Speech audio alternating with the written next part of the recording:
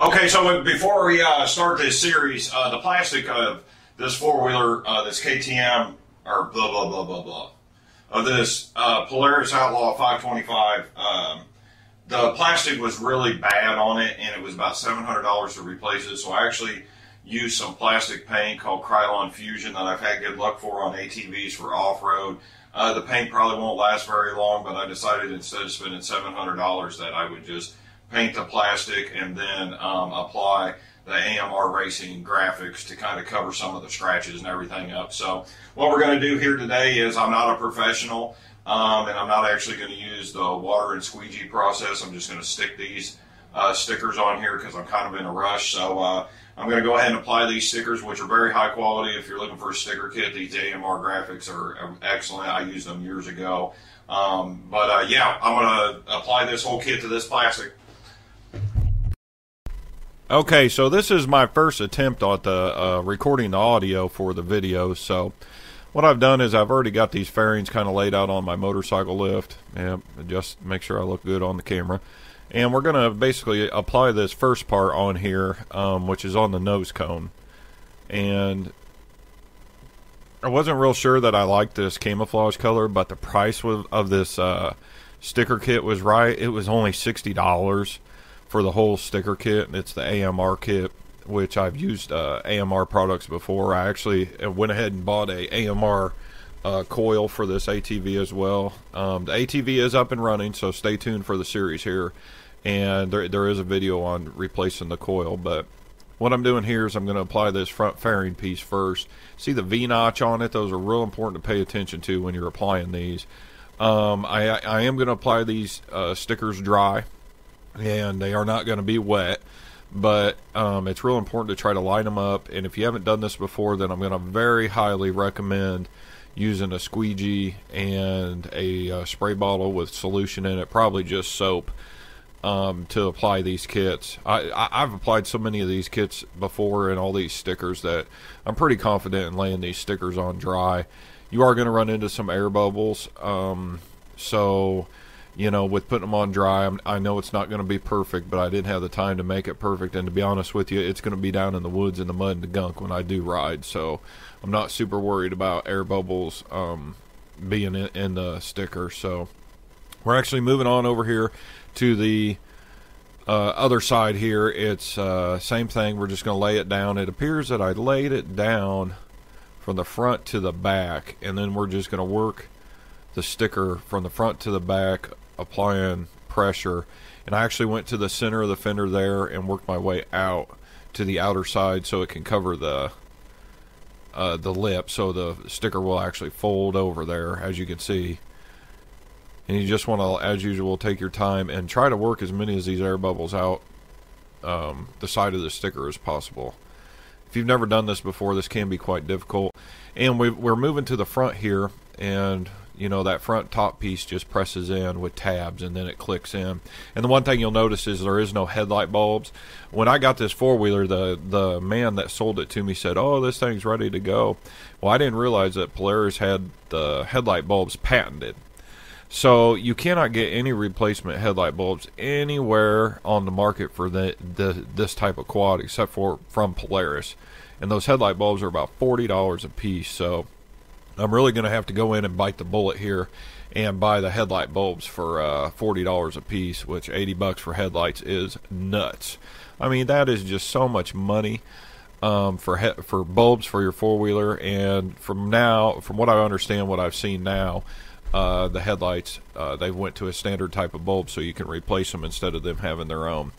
As you can see, a little bit of the paint came off when I'm peeling this back. I really don't remember doing this, but I didn't get that sticker on straight, and it peeled some of the paint off. And it appears that I'm just kind of layering it on there, and I'm working the air bubbles out. I'm trying to get the center of the sticker stuck first, and then you can go toward the edges here. And I'm just kind of pushing any air bubbles over the edges. Don't stick the edges down all the way yet. So you want to get that flat surface, try to get as much of it pushed out toward the edges, and then we're going to go back and do the edges. And there was a little excess here, and I'm going to start cutting it off with the razor tool. You really need a good razor knife if you're going to be cutting this stuff. Don't really recommend cutting towards you, but you know, you always want to cut away from you, but I didn't hurt myself here, so there you go. And then we're going to just stick the edge down. Yeah, there I am cutting some of the air bubbles out there, pushing the air out of the cut and trying to get the sticker flat. And just a little bit of pressure makes a ton of difference here. Okay, had to take a little break there. Didn't realize, talking 5 minutes straight into this microphone, how tiring this was going to be. But as you can continue to see, I'm actually cutting the air bubbles out. I really don't care about these little slits on here. I'm going to cover this thing in so many other stickers that really the sticker kit basically was to cover the faded plastic. When I spray painted the plastic, I used that Krylon Fusion plastic paint, which I've had good luck with in the past. But I will say, if you do paint your fairings, paint it the same color that they are, and then pray to God that it doesn't flake off. So there's something in that Fusion paint that allows the paint to actually flex, you know, because you are dealing with ATV plastic. So the paint needs to have the flex stuff in it, just like the stuff that they use when they paint your car bumper that's plastic, because the plastic will flex. But we're just smushing some more air bubbles out. It's real important to have, like I said, a sharp razor blade tool when you're doing this to cut off any excess sticker that you have. And I'm just smoothing this out because this flat surface, I mean, I got a lot of air bubbles in this. Then we're going to go over to the other side here. And it appears I laid it out. Yeah, you kind of want to lay it out. Now, these front fins here on the that you see here that I'm getting ready to apply this sticker for, I'm not so sure with this larger radiator that I have that I'm not going to end up cutting these off when I reinstall the kit. At the end of the video, you're going to notice that I put the kit back on the ATV where the ATV was stored. However, the larger radiator had not been put in yet, so I actually put an oversized aluminum radiator in there that holds about, I don't know, half a quart more fluid, and then I actually put the Wrath Racing air scoops on there. That's one of the first recommended things that they recommend on these quads are those air scoops, because they can cut your temperature down like 10 to 12 degrees, they told me. So, and they're reasonably priced. They're about $55, so. But I think with those air scoops on there, I think you have to cut these pieces off. But okay, so what I'm doing is I'm just applying this other side here. I've already kind of laid it out so I know where it's going to go because there's a little bit of space. And I'm going to try to put the flat part on first, I think, and then work toward the back of it. Because you want to try to get the flat part on there first before you go over all the edges. And actually, it looks like I screwed it up a little bit. And these, if you have water on it, you can move these around. And since I'm doing it dry, I'm really surprised I was able to pull that up. So I'm just kind of working from the back toward the front here. And you're starting to see, you can actually see some little creases. See that, how it bubbled up right there? I'm actually able to work that bubble out because the whole sticker isn't stuck. And I'm able to push any of the excess air out the top and the bottom of the sticker because I didn't do the edges yet. So you always want to lay the flat piece first, and then once you have edges, you can go back and push any excess air out of the flat piece to the edges. And another tip is, if you have a heat gun, you can actually stretch these out a little bit as they're being applied. You don't want to overheat them, but a little bit of heat on these stickers will allow a little bit of stretch. They're not vinyl. This is actually a sticker. Vinyl and the stickers is different applying to anything that you apply it to. So, and I'm just smoothing the edges out here. I should come back with a razor blade in. There was a little excess, but I believe it was made with a little bit of excess because it covered exactly where it was supposed to. Yeah, here we go. And then you're just going to cut your little bit of excess off. And to apply these sticker kits perfect, you've really got to be a professional and do this stuff all the time. If you've never really applied stickers before, this can be a very difficult task. And we're just going to cut that off. And then go back and probably smooth it out. And you want to make sure that you cut that off and don't leave that little bit in there, because if that little bit overhangs, what will happen is you'll get moisture and stuff in there, and then it'll start to peel the whole sticker. So moving on here, we're moving on to the gas tank piece of plastic, and this one's real simple. I think we're going to work our way from the bottom and fold it over to the top, because it's got a little bit of a lip on the top of it. Yeah, that's what I did. So we'll get the bottom, and it's fairly flat. This is what you got to watch for. See how it kind of creases there? You don't want to stick the whole sticker flat and then try to work the air bubbles out. You want to work the air bubbles from the other stuck part toward the top. See that? How the top isn't stuck down yet? So we're working the air bubbles toward the top to make it flat. And then pushing it all out. And actually a little bit of heat would have helped with this. Not an astronomical amount, but you can see that laid on there flat after we did that. So you really kind of got to think how you're putting these stickers on as well. So here we go with the other side. Same thing. We're going to stick from the bottom and go to the top. And put them on there. And I'm having some issues with this microphone. I didn't think setting this microphone up, my editing software isn't real good for this microphone. So I had to go into my Windows 10 settings and adjust this microphone quite a bit. And it keeps wanting me to do voice control for Windows. I didn't even know Windows did that.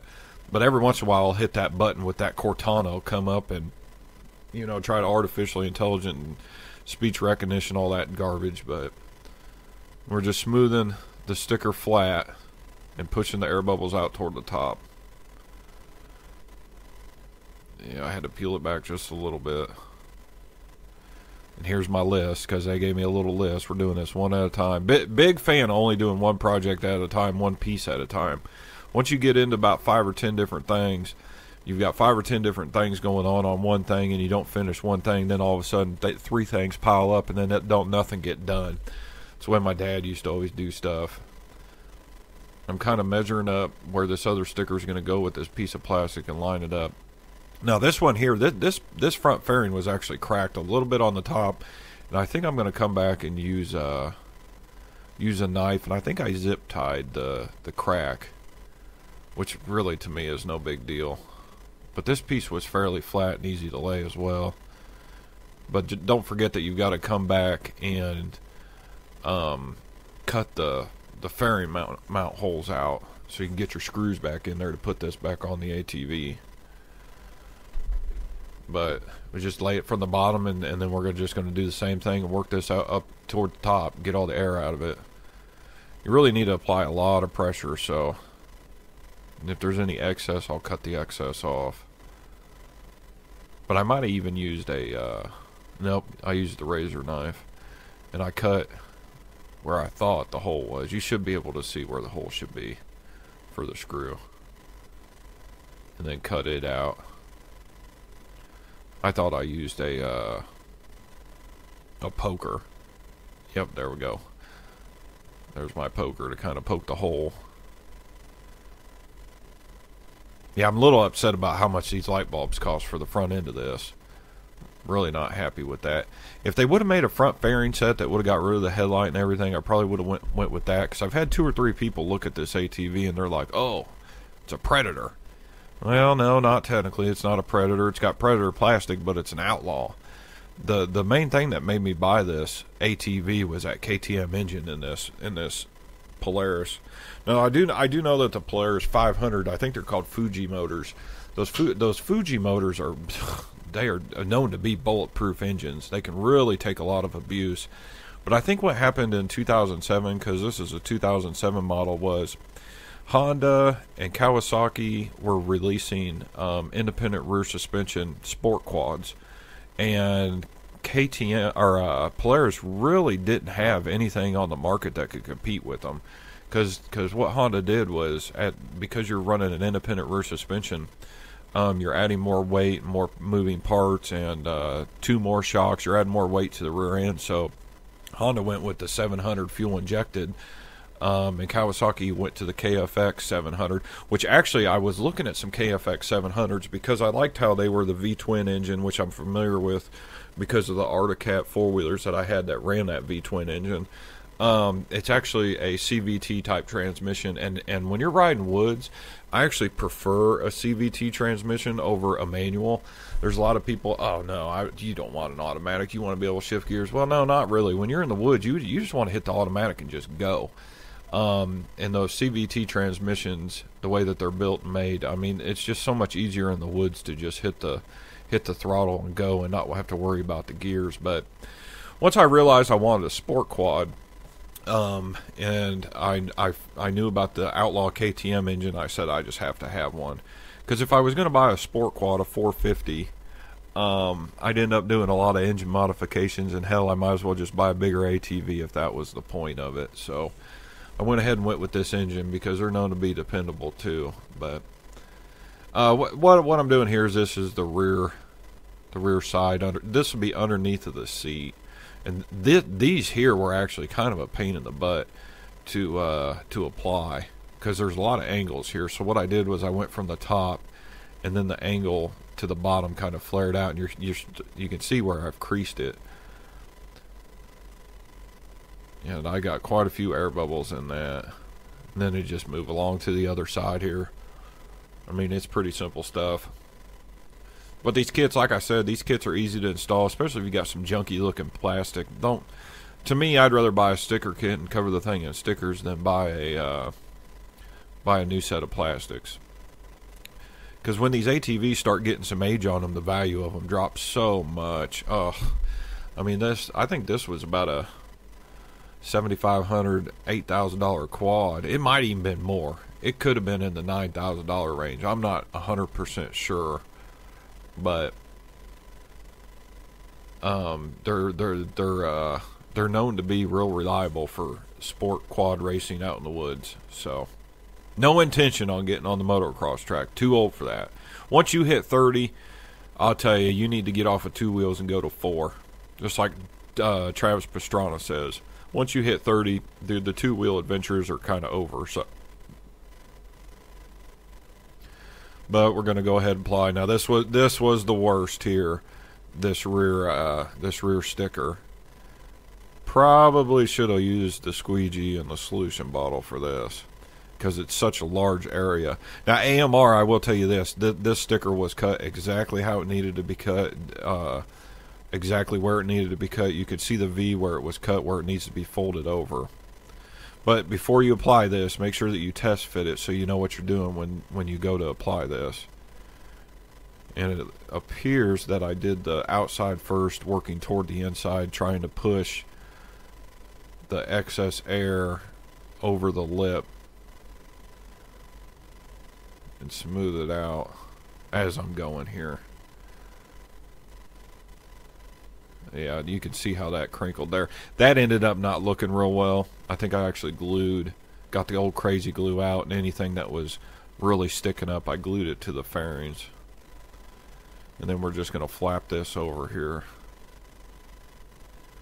And like I said before, this year, this channel's kind of more of a tutorial type channel, and I've got some things worked up for 2020 that I'm wanting to do. There's a thing called Tool Tuesday, which Michael Bell is going to be reviewing tools that I get coming in and what I think of them, and you know, if some of these cheaper tools that I buy are worth buying, or if you want to stick with a name brand tool.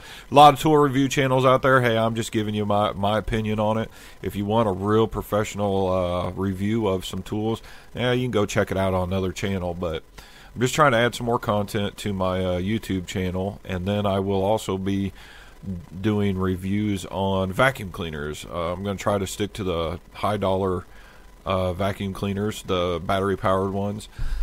One of my most popular videos on YouTube is me, it just drives me nuts that I have to even mention this. It's me taking apart a Dyson V6 vacuum cleaner. I've got over 100,000 views on that thing, and it's just crazy that I can rip apart motorcycles and four-wheelers, but my most popular video is me taking apart a Dyson vacuum. So you kind of have to feed YouTube what they want every once in a while, and what they want from me is apparently vacuum videos. So I went ahead and got a couple Shark vacuums that I've got at the house that I'm going to be doing reviews on, because those are my favorite to begin with.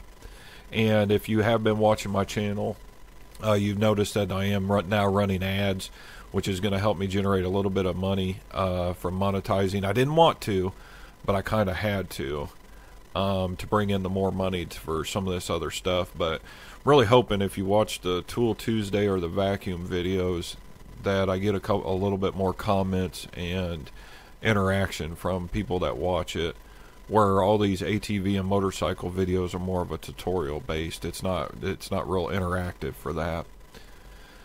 So what I've done here is we're going to the last side. I believe this is the last side, and we're going to protect from laying that down. And I'm actually going to start on this back side here and lay it down first, because I noticed that it was easier to put down. It's got less of a curve, and then I'll go from the back to the front. But yeah, and then one thing is I'd like to just thank all my Amsoil customers. Those purchases that basically have got me really started real well on this YouTube stuff. And anybody that buys Amsoil, you're more than welcome to shoot me an email, and I'll help you however I can. The one thing, once you become one of my Amsoil customers, I'll be available to you 24 hours a day to help you with anything that you're working on. All you got to do is go to my About page on YouTube, and I've got my email address there, and just feel free to shoot me an email any time of the day, and I'll get back to you as soon as I read it. So I've got over 20 years of experience working on this stuff. And Dad had me in a race car since I was 5, so. And we're just kind of pushing the air bubbles out toward the end here. And this side went down a lot better than that first side, I remember, because it was a real pain in the butt. And I think when I lifted that up right there that I actually pulled some of the paint off, and I had to go back and crazy glue it. But this sticker kit's a real good sticker kit, and I highly recommend somebody buying it. Oh, one other thing is I've actually become an Amazon affiliate, so you may see some links below that you can really support my channel if you buy from those links below. But here we are in the garage where I kept it, and we're just kind of walking around here, and you know, I put some extra stickers on there. But this is just the first walkthrough on it. We haven't even started working on this thing because this thing don't even run yet. So thanks for watching and staying tuned. If you're a subscriber, hit thumbs up. If not, hit thumbs down. If you don't like this video, more to come. I will be working on this for quite a while now. So peace out.